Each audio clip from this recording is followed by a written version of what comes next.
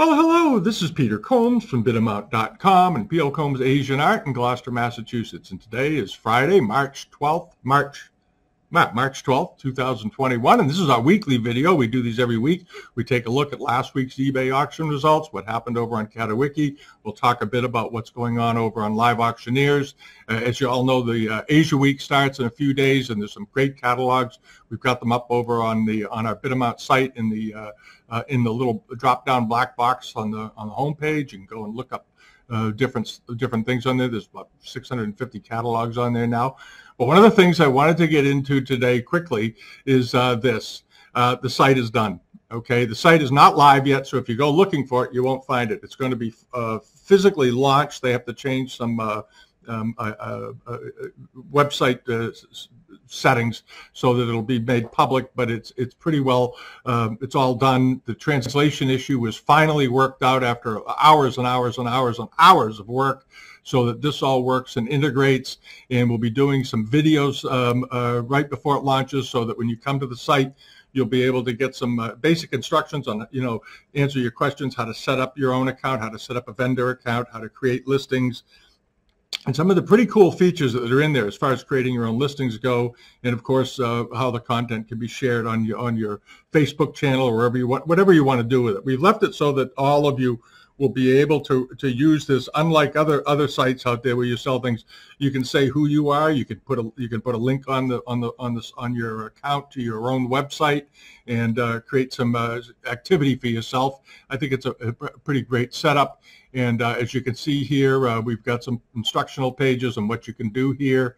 And we go through all the various elements of the site in writing, and then we'll have videos added, of course, to help folks get through it.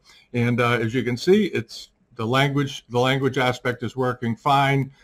We have 5 languages on here: Italian, Italian, Dutch, French, Spanish, German, and Chinese, as well as English, of course. And here's just how the home page will look, for example, when it's translated. But we'll check it out. We'll send out an email to everybody as soon as it's launched and the videos are ready. So it is going to be next week. If something else doesn't go crazy, but it's been a bit of a challenge. All right. So that's that. And the other thing I wanted to mention was I'm in New Hampshire right now. I'm not in the office, and as we did last time when we were here, one of our dogs, Skipper, came in and made himself known. And I said, we have another dog. I'm going to turn the camera on because she'll be very upset if she's not shared. This is April, and this is April in her favorite position, which is sleeping and snoozing. Hi, April. Yeah, that's her. And she just came in from a little bit of an outing outside on the porch over here. There's still a lot of snow up in the mountains. But it's a beautiful day today here. It's 50 degrees and quite nice, right? But April's going to keep an eye on me while I do my work here today. All righty. Now, a couple of things. On the home page, if anybody noticed, if you've been on the home page in the last few days, you've noticed that there were some listings on there from sales that were coming up on the global pages, and I wanted to go over them because some of them did quite well. One of them was this. This was a really interesting Japanese lacquered Edo to Meiji period jar with a cover. It's missing its finial. It was missing its finial, so if it looks a little funny, that's why. It just doesn't have its finial on top. But one of the things that was very interesting about this jar, and this was a big jar, it was 83 centimeters or about 2.5 feet tall, a little over 2.5 feet tall. It had these porcelain knobs, decorated porcelains applied to the neck and shoulders and so forth, all the way around. One of these larger ones is missing on the other side, but it's a really interesting looking pot, and I love the hawk on it, and I like the way the base was done, so forth. And apparently a lot of people like this. I've had these before. A number of years ago, we sold a big blue and white example of these with children playing Go on it. It was even bigger than this, as I recall, to the Peabody Museum about 20 years ago. It was a very unusual one. It came out of an estate in Gloucester, Massachusetts. But this is another one that came along, and it did quite well. It brought 1,500 euros. It was estimated at 500 to 1,000 euros, which I think was low, but that's okay. And with the buyer's premium, it came in at around $2,200. But a very unusual pot, really unusual. And I've never seen one in years and years and years and decades, one with these porcelain knobs on it. All right, I think they're just terrific. All right, now over here, this is another thing that's coming up in a couple of weeks at the Austrian Rug Company. They have a very good rug auction coming up. If you're into Central Asian and Chinese carpets, Afghanistan, Turkmenistan, Uzbekistan, and so forth, Nepal, is this osmalik, which is it's a saddlebag face, really. It was meant to go mounted on a camel for moving things. So it's like a big bag, the front end of a big saddlebag. But at any rate, these are not enormous. These are not carpet size. These are quite small. This was probably 3 or 4 feet long, but it's an early one, first half of the 19th century. These are quite rare in this pattern and in these colors. It's estimated at 8 to 12,000 euros with a 4,000 euro opening bid. But it's quite a thing, and it's 3'11" by 2'4". All right, now over here to Heineman's. Leslie Heineman's got a sale coming up in 12 days, so you have plenty of time to go look. There's some very nice Chinese things in this sale, including this carved wooden and lacquered Buddha head. Very interesting. Typically, you see these lacquered Buddha heads and so forth. They're often associated with the Sung dynasty. The facial features are a little bit more subdued, a little smoother, not quite as pronounced as on this. But this is a nice old head. This is a really nice old head. I like it a lot. And it's estimated modestly at $700 to $900. As I said, it's going to be sold in about a week and a half or so. And Heineman's also has this. They have a very lovely late 19th century watercolor of a screen with a scroll table in the foreground and so forth, and a late 19th century celadon vase with that brown dressing around the top. All right, but very nicely done, beautifully done, with a $500 to $700 estimate, which seems reasonable. It's a 15 to 17 inch painting, so it's pretty good size. And as all of you know, Rob Michaels has a 2-day sale coming up starting tomorrow over in Bruges in Belgium, and he's got some very nice examples. We've had a lot of inquiries this week and last week about some of the items on the preview assistant service on Bidamount, people wanting to know what we thought of the pieces and so forth. And we told them the highs and lows. Some pieces we like a lot better than others, obviously, but that's a matter of personal taste. But overall, it's a very fine sale. And there's even some very lovely Japanese things in there, including that screen we talked about last week. And we'll see how that goes. When we'll cover it, we'll do a quick review of it. We'll do a video when it's over. We're also going to try and get an auction videos out next week about the Asia Week auction preview. We didn't have the time last week because we were involved with the website getting it done. All right. And then also coming up, this is in a couple of days over in the UK at Hannam's. This is really funny. They have a very fine Cantonese ivory card case that's being sold with a crazy low estimate. So what it means is that the reserve on this is about $60, $70. But this is a spectacularly well done one. A month or so ago, you remember we covered one of these very fine Cantonese ivory boxes, and it brought about $1,100 or $1,300 or something. This one they've got estimated, and I don't know why. I think they're just being very, very, friendly to the bidders. 60 to 80 pound estimate. I expect it to bring 700 to 1,000 anyway, and the sale is in basically 2 days and 15 hours from now. So on Monday, March 15th, if you're an ivory buyer, you might want to check that out. It's a nice looking one. All right, and that's about it. There's some other good things on the global pages that we added this week. We added quite a few Japanese things. There wasn't a lot of new Chinese stuff that came up, but there was a lot of Japanese material that turned up. So if you're a Japanese buyer, and also some very nice Central Asian and Chinese carpets and textiles. So check the pages out. One of the pages, the notification that we updated the page, by the way, we forgot to update that we had update the page that tells you we've updated the site. So it had the wrong time on it. We updated the pages 3 times this week. All right, now let's see what's going on over here. This is on the newsletter page from last week. There were some pretty good results. There were some interesting things that did quite well. One of the things is this very nice compressed form bottle vase with a flambe glaze on it. It was a late Qing example, but very nicely decorated. There's a top view of it. Let's see if we can get the page to load here. There we go. There's another view of it. Here's the bottom, very typical, unglazed, recessed. You can see where the glaze ran over and they chipped it out a little bit so that it would stand flat. When you see these areas that are chipped out and you stand them up, they tend to stand nice and level. They would chip away any extra glaze that ran down. On the early examples, this wasn't a problem. But on the later Qing examples, early Republic bases, you'll often find the glaze overruns the foot. and they have to sort of yank it off and then chip it away to clean it up so it will stand straight, which this one does just fine. There you go. And this did pretty well. It brought $479, which wasn't bad at all. It was about 8 inches or so tall, roughly. All right, now on to this. This did well. This was the tea preparation, teaware Chinese export painting that I talked about last week, because I liked it so much. I thought the quality was excellent.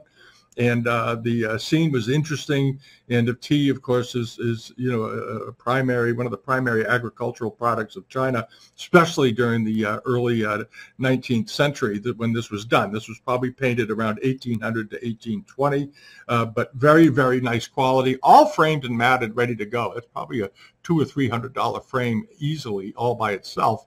And the painting did fine. It ended up selling for $760, which I think is a good buy. These are very, very nice. We've seen them in the past. There was a couple that sold last week that went for a bargain. Somebody got 2 of these for about $700 or $800.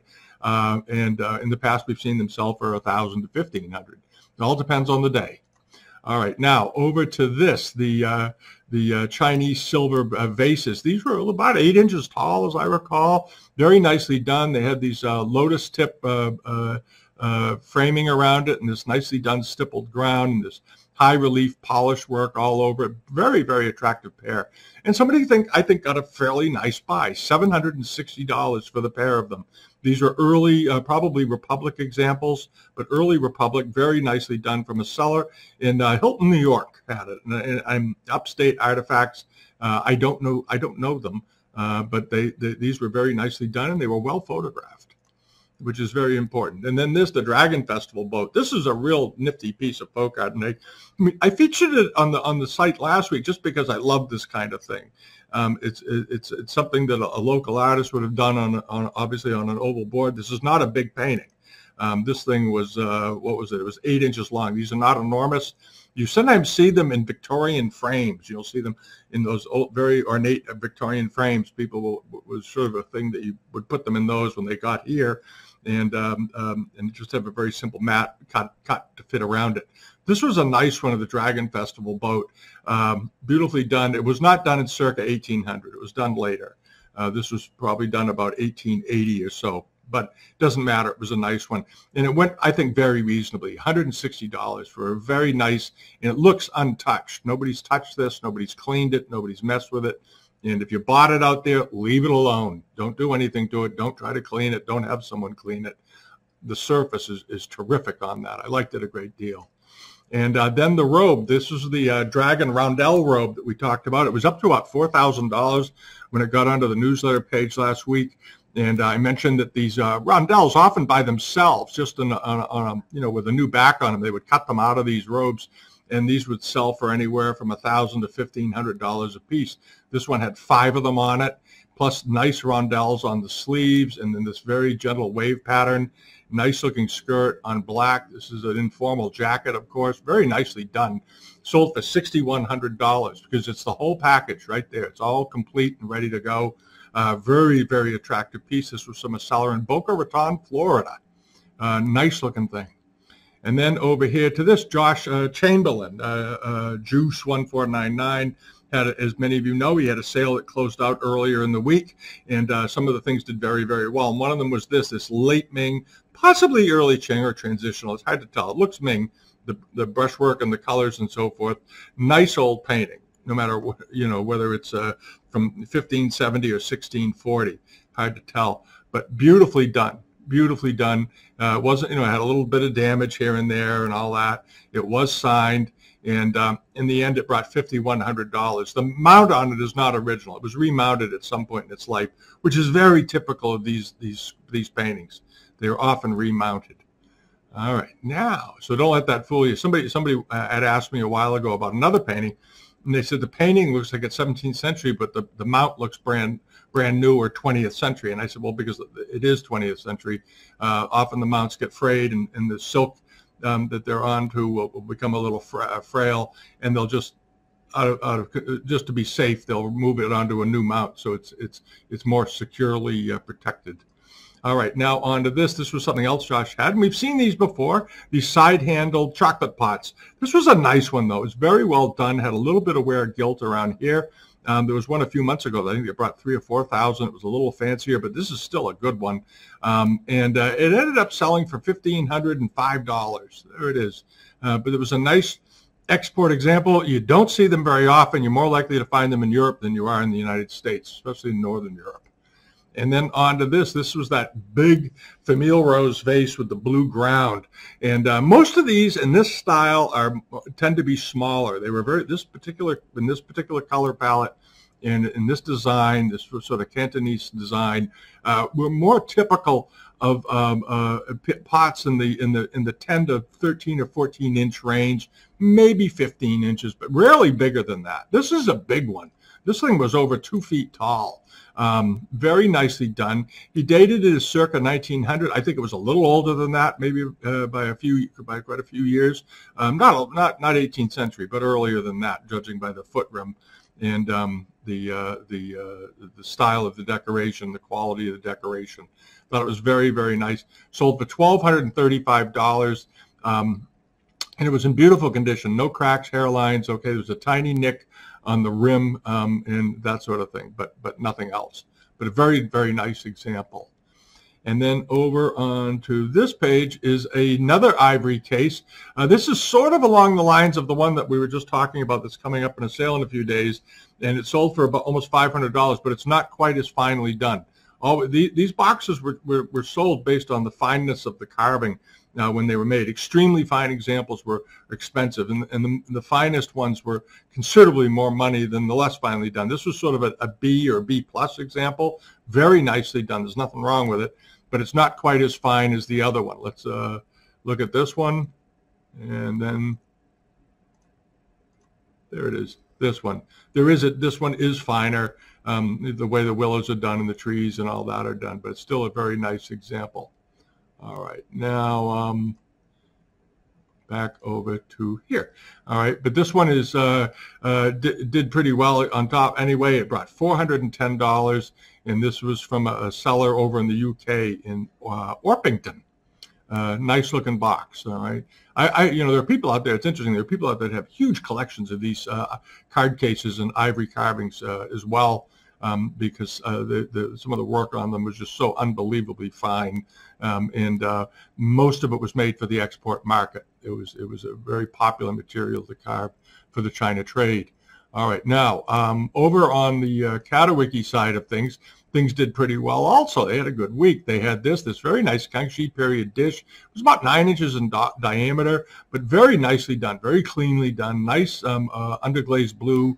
And then filled in with enamels, and you have these. I love the way they use the balustrades as points going into these cartouches with the phoenix flying over. And you see just the edge of a balustrade with a flower under it and so forth, and then the basket of flowers in the center. Nice looking dish, about 8 inches, as I said, in diameter. Sold for €390, but a good looking piece. And then over to what's coming up this week. There's a number of good things that we found already. We'll add more to the newsletter page as we go along if you're not familiar with that part of our site. This is, let's see, we're going to get over here. Bang, this is closing in a few days, and it's on there right now. Is this very, very nice Japanese bit of Shibayama ware that's selling with silver mounted body, but nice enameling all up through here, up around the top, over the shoulder. The dragons are very nicely done. There's 5 dragons on this with it looks like an osprey or a hawk on the top, but very, very attractive. This is a nice example, and very elegant. It's up to $2,750. It's got 9 hours to go. It closes later on today. Let's see, how tall was this thing? This was pretty good size, as I recall. If we can get the page to slide down. Yeah, it was a foot tall, 13 inches tall. It was 13 inches tall. A lot of Shibayama pieces tend to be 7 or 8 inches. This is a particularly big one, which makes it unusual. I suspect it'll go up another couple of thousand, and we'll check back. And then Shangri-La guys have this up. If you're a Hatcher Cargo collector, you want to check their sale out that's ending in a few days. They have one of the Red Cliff Story poem bowls. This was the Hatcher Cargo was auctioned by Christie's many, many years ago, when a lot of good collections have Hatcher Cargo pieces in it. And as you can see, this has lots of script on it, and the figures and all that. And it's up to $302. It closes on Sunday. And then this is on there right now. It'll be on eBay this week on the newsletter pages. It's very nice Chinese late 18th century cider jug, but this is a particularly fine one. They made these in a few different qualities, but this one has a very, very nice, very finely detailed edging around it. You have scrolls and vines, this nifty little gold food lion staring up at you. It's got a tiny nick on the spout. You can barely see it, but other than that, it looks awfully good. And also this, what's that piece up to? Hold on a second. It is up to $5. It closes in 9 days. So this just went up probably last night.